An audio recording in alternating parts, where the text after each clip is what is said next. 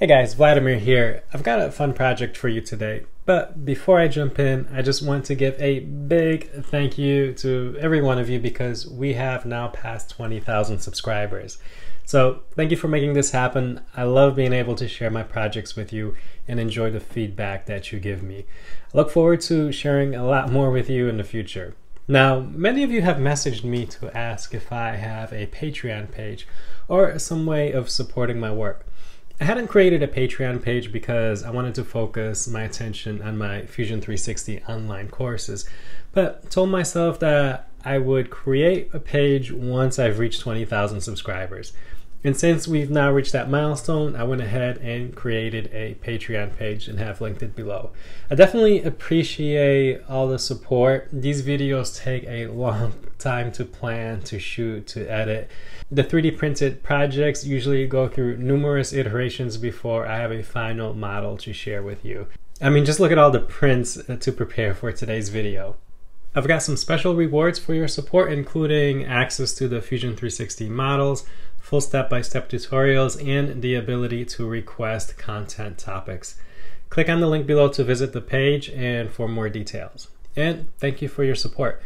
Okay, let's jump into today's project. I recently saw this Twitter post by Filament Frenzy, and it's of a vase print of a 3D model by Thingiverse user Sergey Filamonov. Now, besides just being a beautiful model in print, there's something interesting going on here. I'm not sure how well you can see from this picture, and it took me a second to figure it out, but these are grooves or channels where the filament is then inserted into. You can kind of begin to see that something funny is going on with this zoomed in picture because you can see the layer lines here with the red, but then the layer lines disappear with the gold stripes. And if I go to this top-down view, you can see that these are actually channels designed into the vase where you insert filament after it's done printing. I love seeing new techniques like this, and shout out to Sergey for posting his model and sharing his creativity. Well, I like this idea so much that I decided I had to try modeling and printing my own. And so I did. I'll go over how I approached this design in a minute, but first, let's talk about this beautiful print. I designed it in Fusion 360 and applied a shell here simply to have the model reflect the finished print. But in reality, I sent it to the slicer as a solid and printed it using vase mode. At first, I was trying to go with red and white filament, but here's the problem I was having. The red filament I have is PETG and the white is PLA. I wasn't sure how well these two would adhere together, and it turns out not so well. I kept losing the bottom when removing the print from the build plate. So I ordered a roll of white PETG, and while I waited for the Amazon order to arrive, I realized that I have a roll of green PETG, so we'll go with that. Turns out PETG adheres much better to itself. I took advantage of Process Slicer's ability to easily change filament during a print and had the printer perform a filament change at these two locations. After printing the vase, I then cut off a few pieces of filament and insert them into the channels that I modeled. I made this little vase just really as a way to quickly test out this technique, but I do plan on trying this out with much bigger vases, and since Christmas is around the corner, I want to try this out with some Christmas ornament ideas that I have. So stay tuned for that. Oh, and I don't know if this technique has a name for it yet, but I'm just going to refer to it as filament painting, unless someone else has already coined the term for this. One issue I'm having, and that you probably noticed, is that when I insert the filament, it tends to pop out of the channel at this section.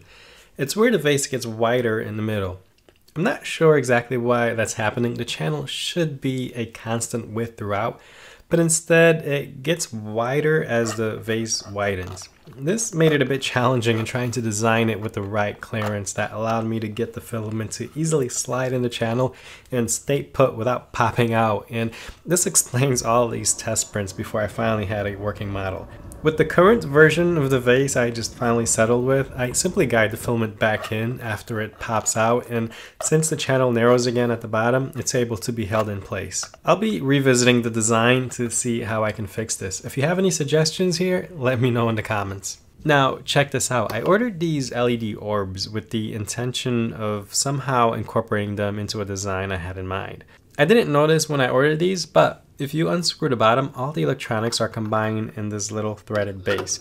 Turns out this little base is the same size as the PLA bottom that detached from my original print. That got me thinking of trying this. Talk about a happy accident. How cool does that look?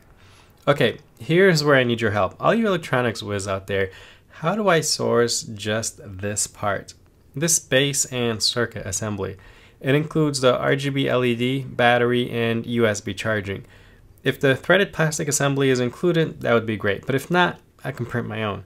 Anyway, if you have a lead, please let me know in the comments. I'd love to get my hands on a few of these without having to buy the entire orb.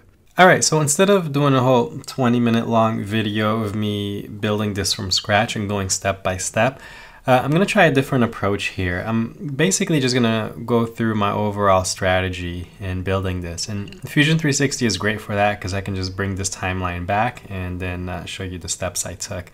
And for the step-by-step video, what I'm going to do is I'm going to upload that for my Patreon. So if you are interested in going through this and seeing the exact steps I took and also being able to download the Fusion 360 file, I'll have that for you as one of my Patreon memberships, and you can check out the details for that below. Okay, so let's dive in. You can see here, I'm gonna go ahead and take this model here, or the timeline, and then just drag it all the way back to the beginning.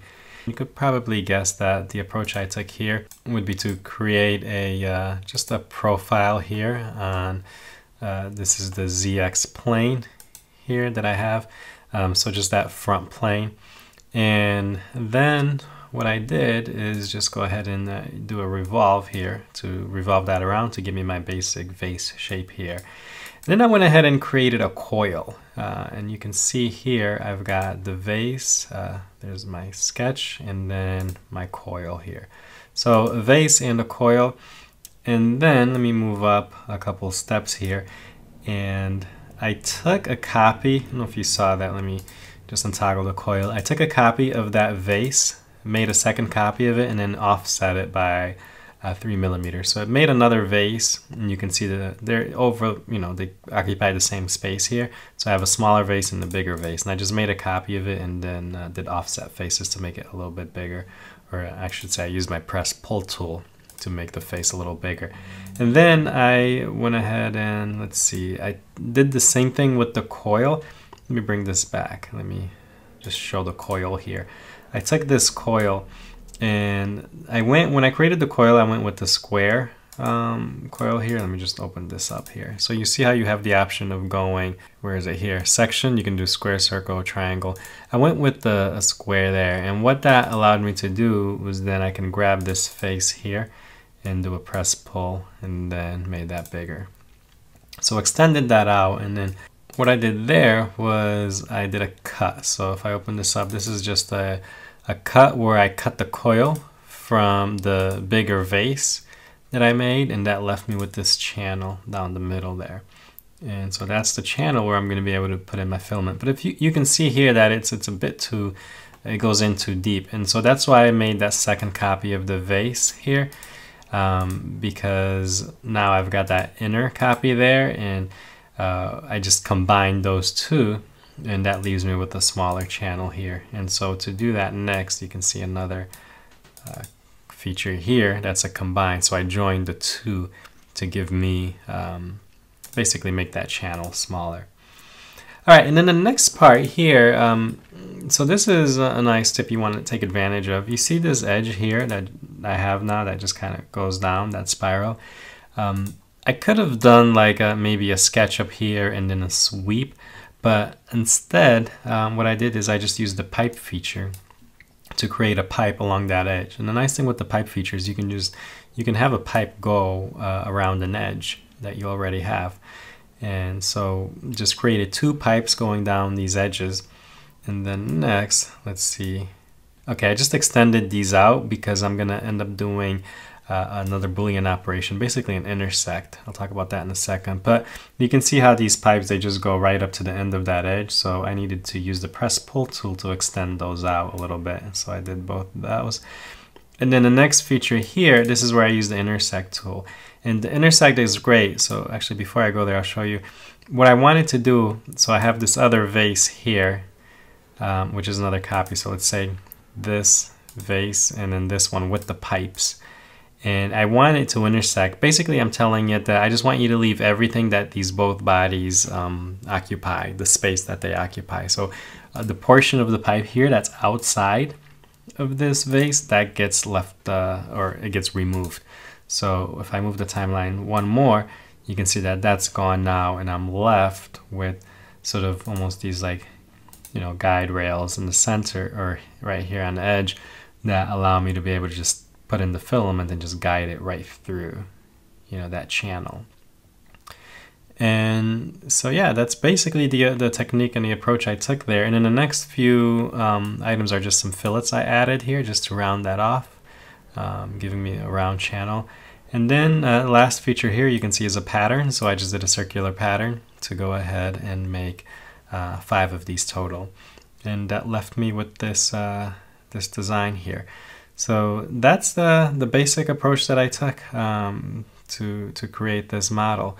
And then to 3D print this, you can see here your temptation may be to go ahead and shell this and send it. But if you're printing in vase mode, you don't need to do that. Just tools, make 3D print. I'll send this to my Prusa here. So I'll select my model, click OK. And here's the model right on my this is just my Prusa Mini here.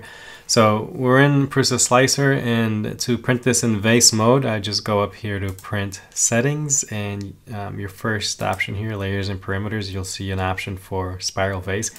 Every slicer will have an option, you know, they might call it vase mode or spiralize outer contour. There'll be some option there to do a vase mode. I'm just going to click yes. And now you can see here the perimeter went to 1. It's just going to do 1 perimeter and spiral around.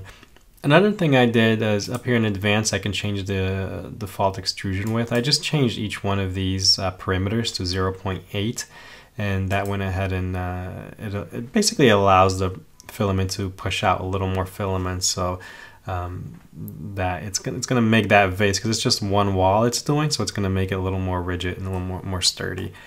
And that's how I went about this. Just click slice, and there it is.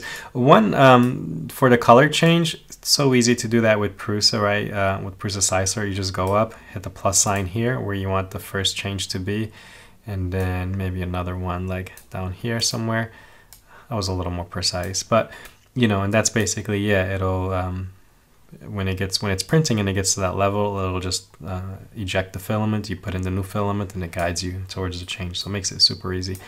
But yeah, you can see the channels in here. You put the filament in. Really like this design, this technique here. I'm gonna definitely experiment with it with a few more models, so stay tuned for that. All right, I hope you enjoyed this video. If you have any questions on my approach, go ahead and leave them below.